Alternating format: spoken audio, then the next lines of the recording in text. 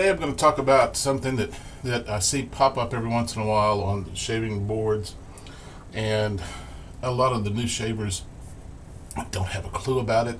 Some of the old shavers don't have a clue about it. And what I'm talking about is shimming a razor. And there are a few of us that do it occasionally, and there are some people that do it on a regular basis. A lot of people shim a very, very mild razor. That's a three-piece. You can only do this with a razor that has a cap and a base. You can't do it on, well, I suppose you could do it on a TTO. I've never tried it on a TTO. But essentially, it's just taking a razor blade and cutting off the sharp sides so that all you've got is that center piece, and it becomes a shim. Now, what's a shim? A shim is something that you insert to raise up or tighten. It's kind of like a washer. A shim is like a washer, but it's not a washer. And where I've recently run into the need to have a shim is with the Maggard MR8 handle when I tried to put it on my Razor Rock Jaws head. I've got a Balzano blade in there, and there's no way in the world you're going to pick this up on camera, but I'll give it a shot. When it's tightened down, it shifts just a little bit. So the solution is to shim.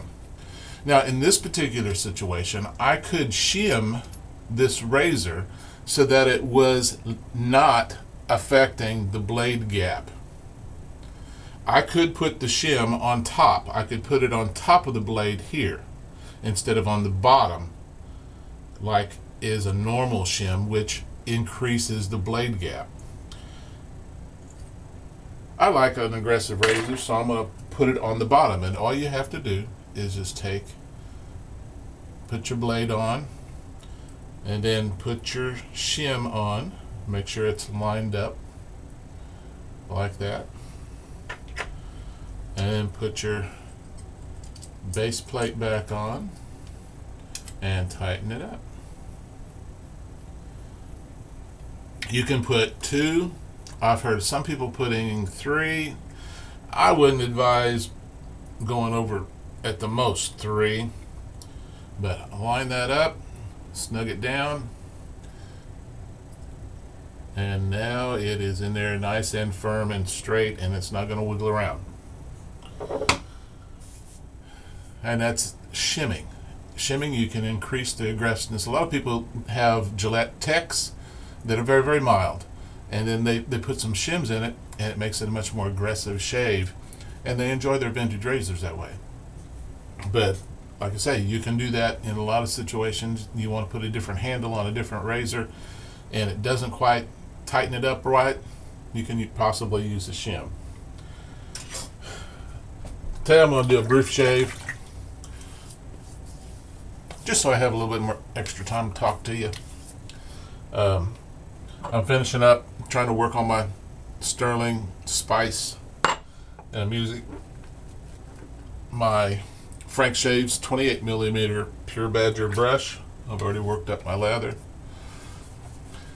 Had a little bit of discussion on the boards about, oh, what's a good brush type?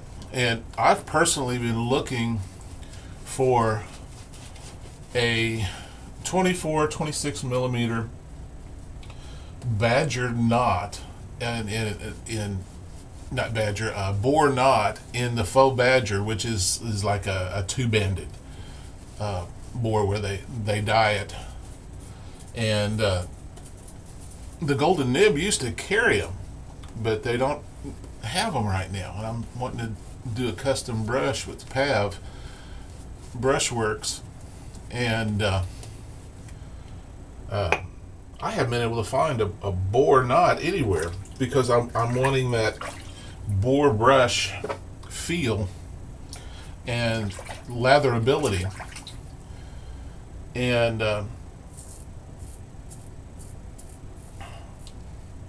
there's not very many alternatives. Well, about the only alternative I have is to go to one of the lesser common liked brushes. Now, when I talk about that, everybody wants to jump when they're thinking about, okay, what kind of brush do I want? What kind of knot do I want?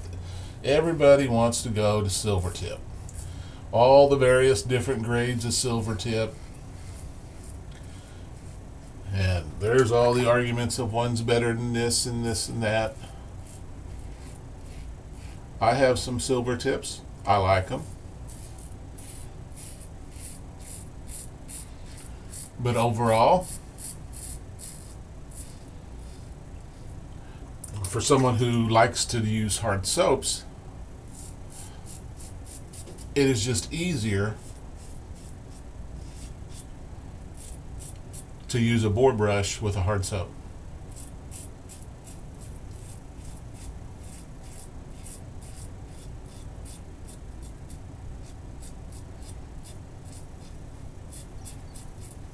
That kicked up aggressiveness of digging into the soap that the board bristles do just makes it easier to make a good lather. So what are the alternatives? Well, this pure Badger brush was one of the very first brushes that I got from, and it was from Frank Shaves. It's a huge knot. It's got a little bit of scritch, not much. It's got good backbone, and it works lather very, very well. So if I can't find the bore knot that I want in this custom brush I'm working on, then pure Badger, and I've been thinking about black Badger, the lesser soft quality Badger knots, and you don't see much about them on the boards. So I just very well may tell Scott Pavkovich to let's just go with a black Badger knot and see how it goes if we can't find what I'm looking for in a bore.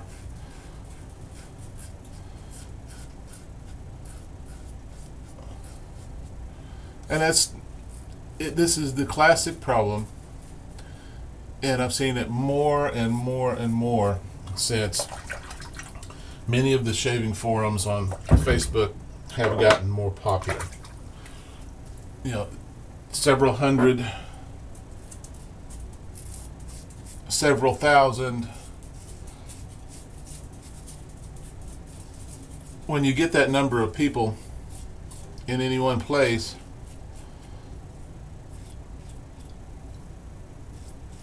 talking about any one subject, there's no way in the world that everybody's going to see it. There's no way in the world that everybody understands it. And it comes down to there's a lot of people have a lot of questions that just never get answered.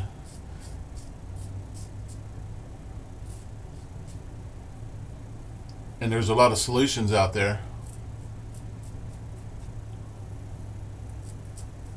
that the veteran guys can provide if the newer guys can ask it in a way that doesn't irritate the older guys on the forums. And that happens quite a bit.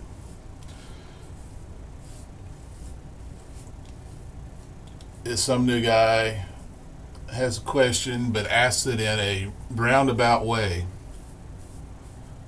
and it causes all kinds of problems. And everybody says, oh, everybody's being unfriendly, they're picking on me. No, it's just that the groups are getting too big to be able to effectively communicate. So I decided to do a video to explain